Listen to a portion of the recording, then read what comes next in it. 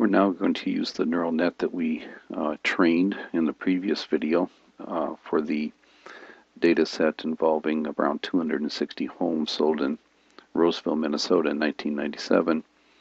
It trained on 80% of the data and was tested on 20% of the data, but we now want to use it for predicting home sales.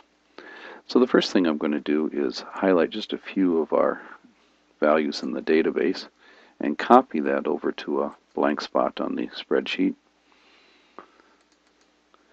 And I'm going to tell neural nets that this is a new database to use, so I'll click someplace in the box, go to Dataset Manager, say I have a new dataset. Dataset number 2 is fine. If you want to give it a different name, go right ahead.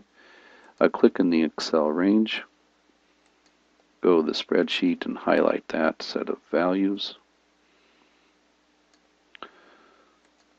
And that will now be a new data set. We do have to go through and reset or explain to Neural Tools that the price is actually a dependent numerical variable. It's what we want to predict.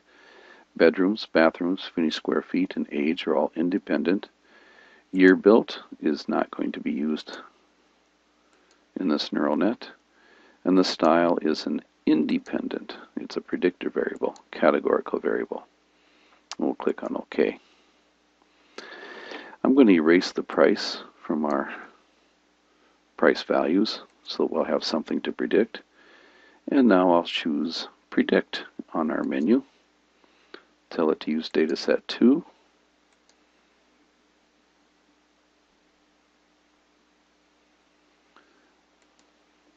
And the window that pops up says use dataset 2 on the net that was trained on dataset 1, which is exactly what I want to do. I'm going to enable live prediction. You'll see why in a moment. I'll click on Next. And I'll click on Predict. Let me scroll over just a little bit. These are the predictions based on these particular values. If you want them to show up over here, you certainly could. Just tell it to do so. But now I enabled live prediction so I can change the number of bathrooms to say 2, and you'll see that the prediction did change. I can change the number of finished square feet to a different number, and you'll see that the predicted value did change.